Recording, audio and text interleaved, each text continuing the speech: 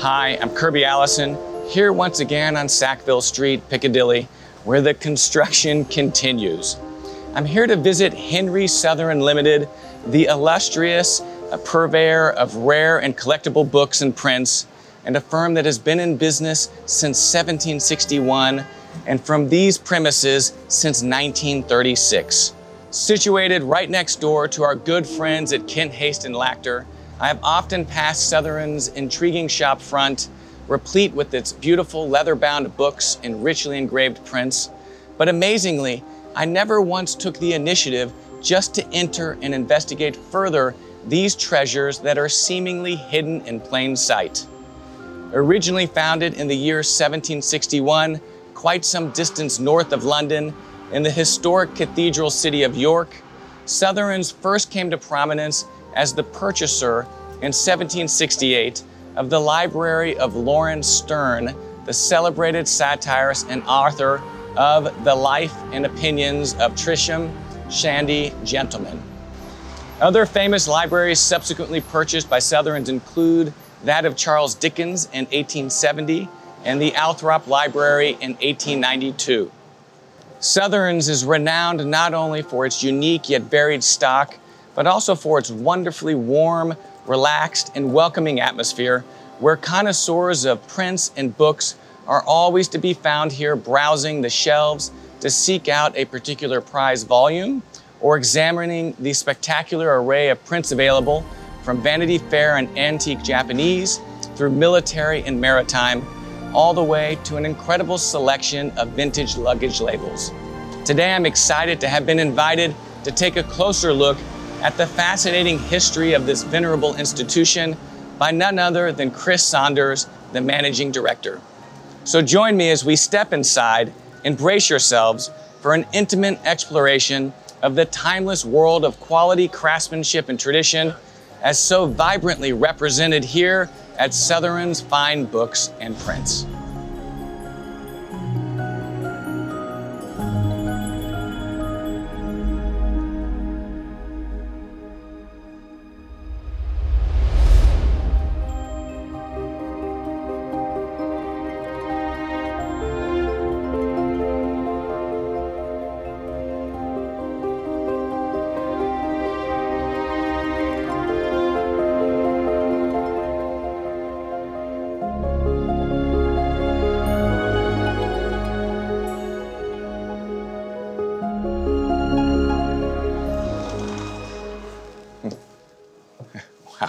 Chris. Hey there. Thank you so much for having me. Very welcome. And nice to meet you. You know, it's an honor to finally be able to step through these doors. I mean, as I described when we spoke on the phone, you know, I've walked past this beautiful shop and your shop window on so many occasions on my way to my tailor, you know, Haste. I'm wearing one of their beautiful creations today. Lovely, yeah. And just like so many places in London, there's these incredible shops that have just kind of been quietly, you know, going about their, you know, their work all over the place that you never have a chance to pop into. So sure. I'm so thrilled to be here. Thank you for coming in. You're very welcome.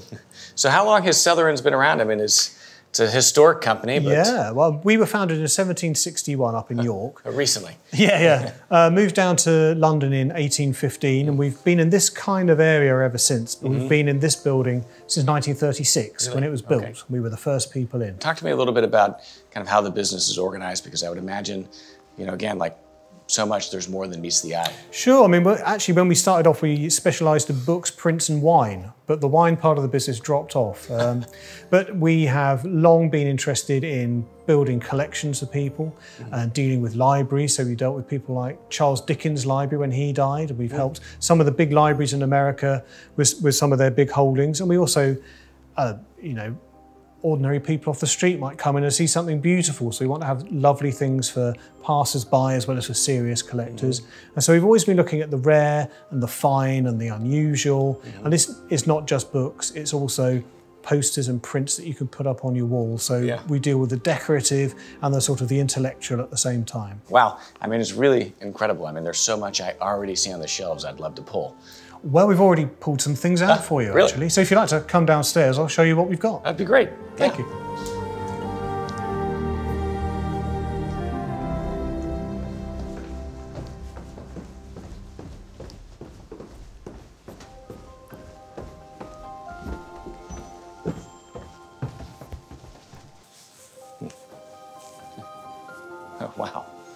beautiful down here. Thank you very much. Well, I'm so excited to see what you've pulled. I mean, everything's so interesting down here. I mean, you could get lost. Some people do. But I've sort of made things easier for you by making some choices. I understand you've just been to Duke's, talking about martinis and James Bond. Yeah, Alessandro, good friend of mine. Great martini. Good. Well, he might appreciate this in that case. We have here a first edition of Thunderball, one of the great James Bond novels. A lovely, lovely rich chopping dust wrapper, which you have to have if you're going to have a collectible Ian Fleming. Wow. That's a first edition from 1961, and it's in lovely condition, about £1,250. Really? So doesn't break the bank. Earlier Bonds can do, but you know, he was a very popular character by the time they produced this one. Yeah. Even so, I mean, what a wonderful thing to have. Well, he was prolific, and you know, I mean, he was a product of Mayfair, right? He was indeed. In and around this area where the streets he you know, frequented. So, I mean, he's a very Sotherans author because we're also in the middle of Mayfair, just around the corner from places like Duke's, where you might drink something that comes in a container like that. And what this is, another strand of what we do at Sotherans is interesting, off the beaten track, maybe not even really a book, but it's a printed item.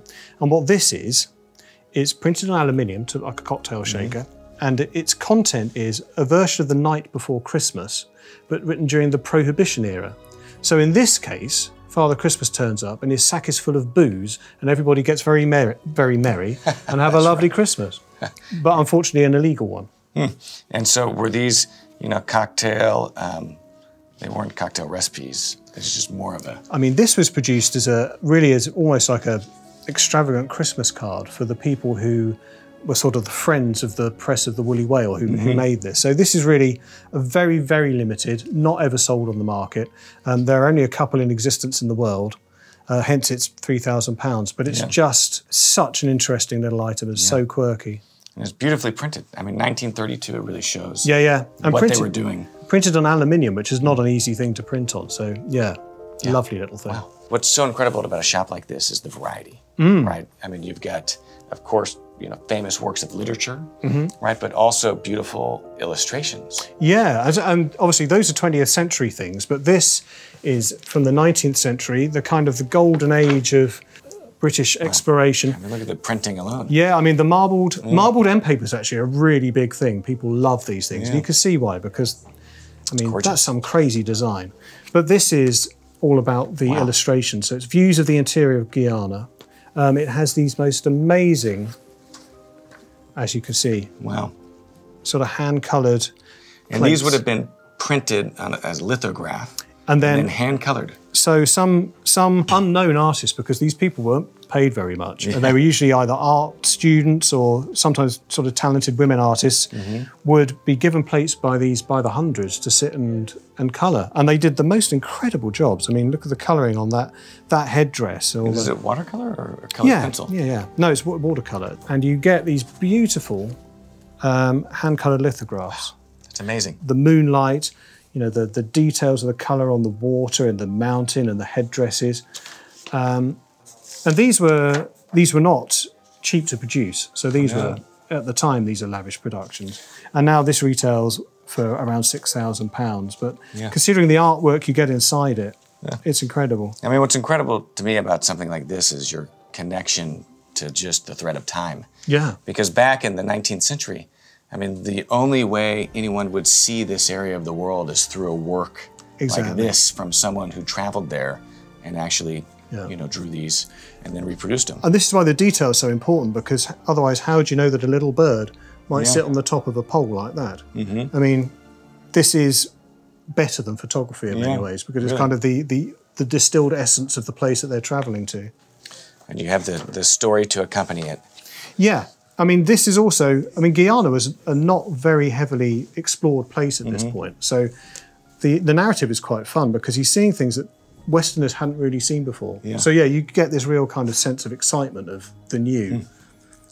But it's 200 years ago. So. I mean, you think of the British Empire, you know, in that era, in the, you know, the 18th and 19th centuries, you know, were really at the cutting edge of exploration. Sure. That I guess it makes only sense that that's reflected in the books that were being printed here. as those experiences were being disseminated kind of across the world. Yeah, and it's something that we deal with a lot here. 19th century sort of British exploration is a very popular subject for us. And obviously our imperial past is, increasingly discussed and interesting to historians and general readers.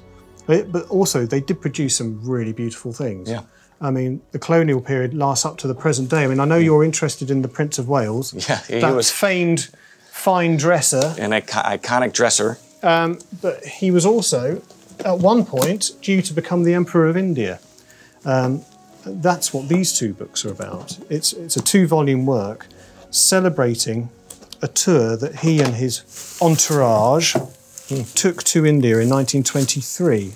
It's the most incredibly detailed travelogue, but what's most interesting about it really is the binding, the presentation. So these books were produced in India. I'll let you do the honors. Which is also very unusual. But the two come together. They're both obviously in velvet. Wow. And look at the richness of the velvet. I mean, different colours. The blue and the purple. With this kind of metal inlay label. I mean, it's all a very unusual presentation. This is a super rare thing because it was produced not really for sale. It was for presentation. And it is an incredibly detailed account of this actually quite short trip. But it was important because it was assumed that he would, in the not too distant future, take it over as emperor.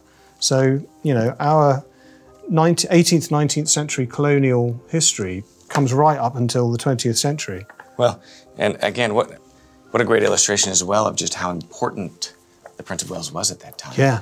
To the British Empire, right? And, a place like India, that they would have gone to the trouble even to put something like this together, documenting his trip. I mean, this is a time of diplomacy, really. This is why he went there, is this to forge the bond with the empire. And yes, times have changed. Look at this. I mean, it's transcriptions of all his speeches. Yeah, I mean, the detail is incredible. There's also some great photographs. I wonder if we can find... There's a lovely picture of the Prince of Wales in his sort of imperial garb. There we go. There he is, Edward VIII, as he would have been as emperor. Amazing. Oh, gosh. And again, I mean, look at the beautiful binding. I mean, this is just as much a part of how a book is a work of art. Yeah. As the writing and illustrations. As book collectors see it, I mean, that's very much a part of the joy of books. I mean, obviously you get the content and the joy of reading it, but you also get the joy of the physical object. So, wow. As beautiful as it gets. We do have a little bit of royal stuff. Certainly now this book here is much earlier than anything else we've looked at so far. This is from 1600. The first edition in English of Livy's History of Rome. Okay. Which is an important book in itself because... It's exactly 1600. It was published in the time of Queen Elizabeth. Hence there's this lovely picture of Queen Elizabeth. She's lovely. Isn't she? But what's important about this particular copy is that we think it came from the library of Prince Frederick, who was James I's Prince of Wales.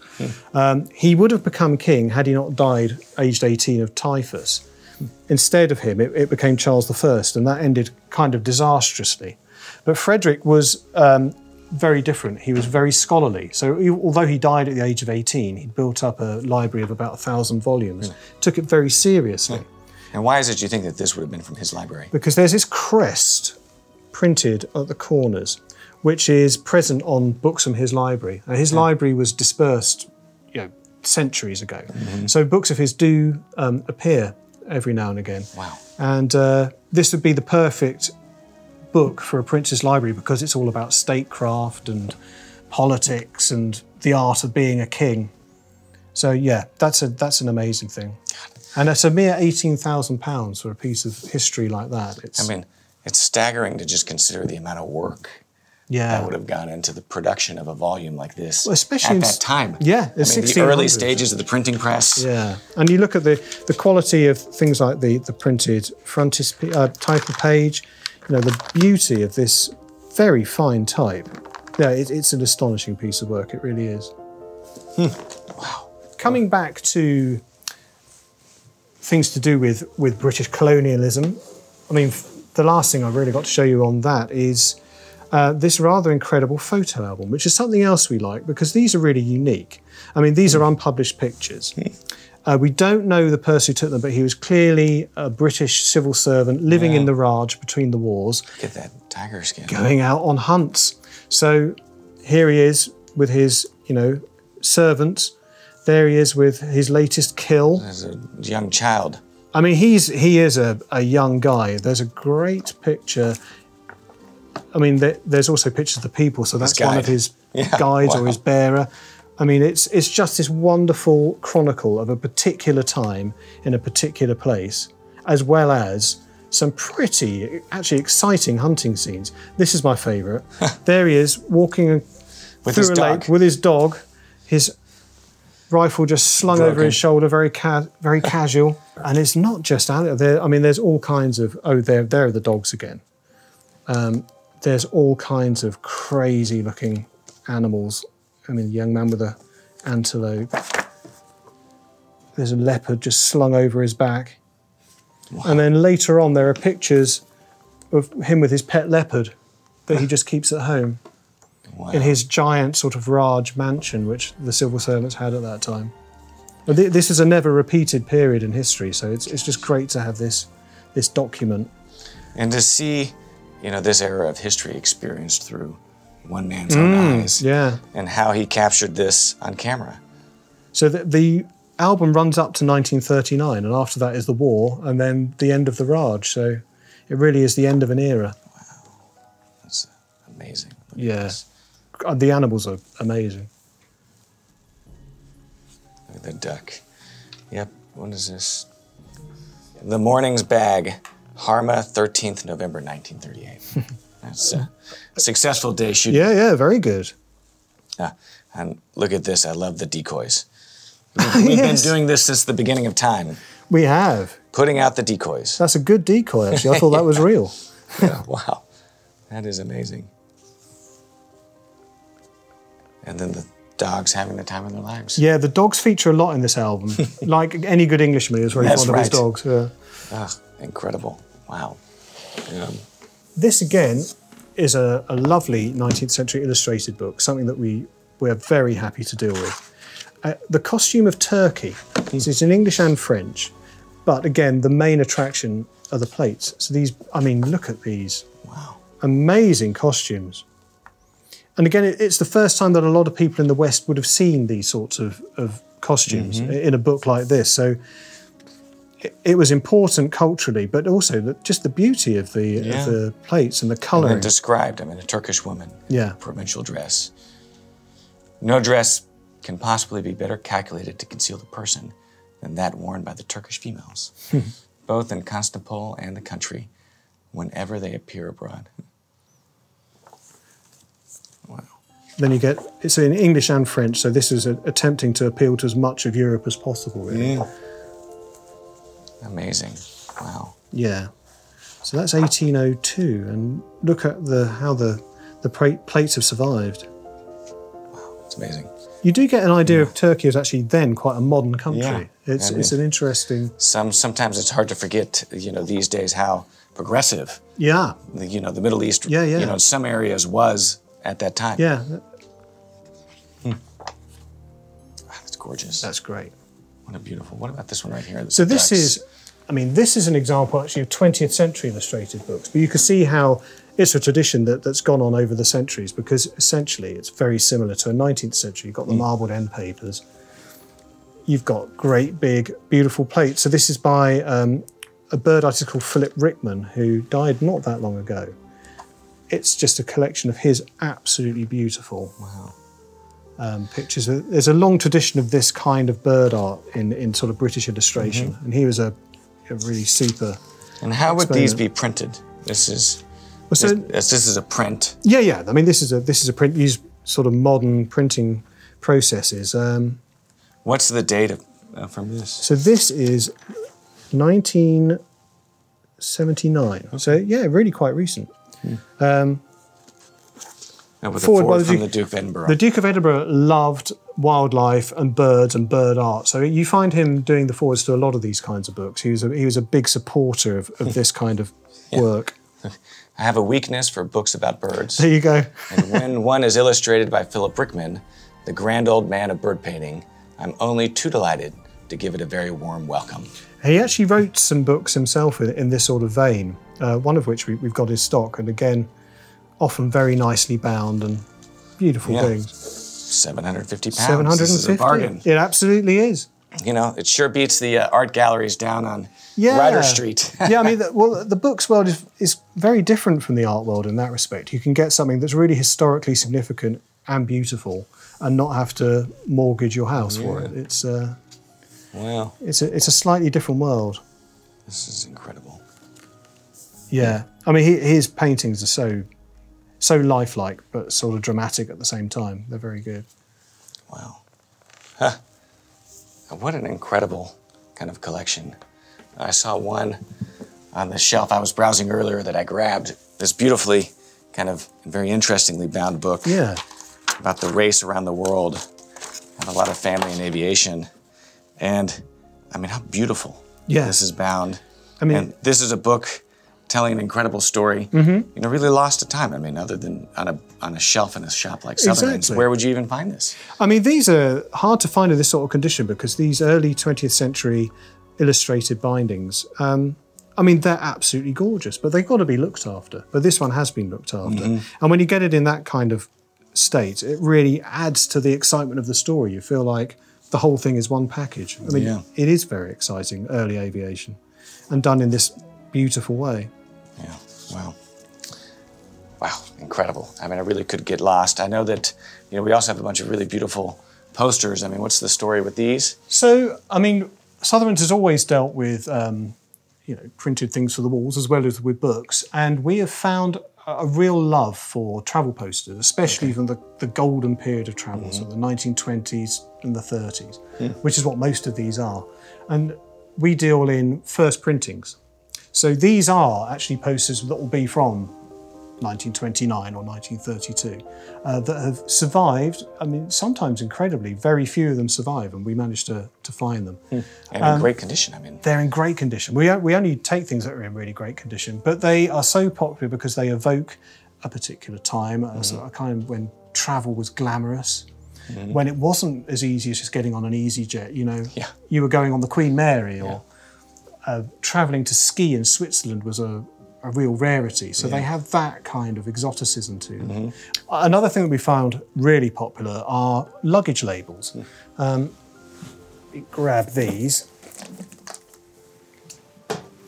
So these would have been pasted onto your luggage at a particular hotel, partly to help the porters work out where to send your luggage to, but also as a souvenir. And we got these from a collection of someone who travelled in that sort of golden period, and wherever he went, he would ask for an extra label because he thought they were lovely and they should be kept. And they should be, because they are beautiful, they're little works of art.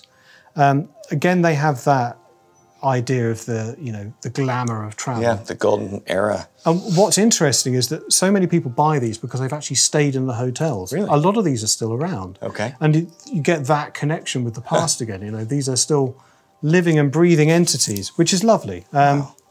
And the little details like the little golf set, the skis, so you get a full idea of what you can get up to at that hotel. I mean, they're great. 1,800 meters. There you elevation. go. That's an important thing to know. Yeah. So that is a really big part of our business, actually, is dealing in that kind of, I guess, nostalgia. But it's a beautiful thing. And do most of your customers that come into the shop or that you work with, are they sending you specific inquiries, or is this really a place that when one is in London to come browse? There's a real mixture. I mean, we have become a destination, especially from people from your part of the world, who like to come and just see what we've got, and they'll pick something up and take it away. And we also have sort of dedicated collectors who are after a particular author or a particular subject. So they come to us specifically for that, and we'll find it for them. I mean, we're happy to work with anybody in whatever way they like. Some people just want to buy something beautiful, and some people just want to buy something that's, you know, an intellectual high point. And some people want both. So, Well, you've got it all. I mean, you know, it's funny, over the you know, the years I've been going to Ken Haste, who's right next door to you, I've, you know, walked past and admired, you know, your work through the window so many times. Lovely. You know, without, you know, like we're also guilty of just not taking a few minutes to, you know, pop into the door. Sure. And see what kind of lurked beyond, you know, just plain sight. And I have to say, this is absolutely extraordinary, you know, to see all these incredible kind of gems and artifacts and just, you know, all these beautiful representations of quality craftsmanship and tradition, of course, something that's near and dear to my heart. I think this book, I may insist you allow me to purchase. I think I can manage that. Within my budget, 125 pounds, but beautiful. Yeah. And I shall see if I can convince my children to allow me to read it to them. That's a very good choice. They'll be enthralled. Chris, thank you so much. Thank you for coming in. For the tour, thank you. You're welcome. Yeah.